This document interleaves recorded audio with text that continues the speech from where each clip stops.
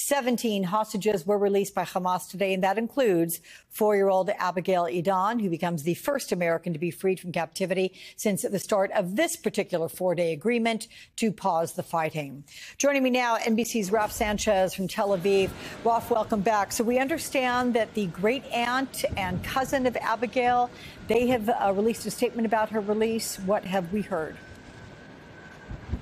Yeah, Alex, this is the first time we are hearing from Abigail Mor Edan's family since she was freed from Gaza a couple of hours ago. As you mentioned, this statement is from her great aunt and her cousin, and I want to read you just a little bit of it.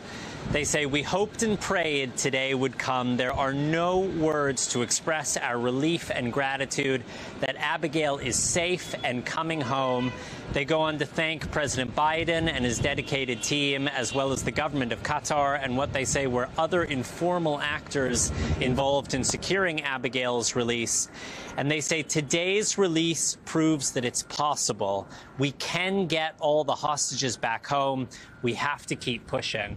And that is a message, Alex, that we have heard pretty consistently from the families who have got their loved ones out of Gaza so far during this 3-day ceasefire, that they are overjoyed that their own loved ones are home.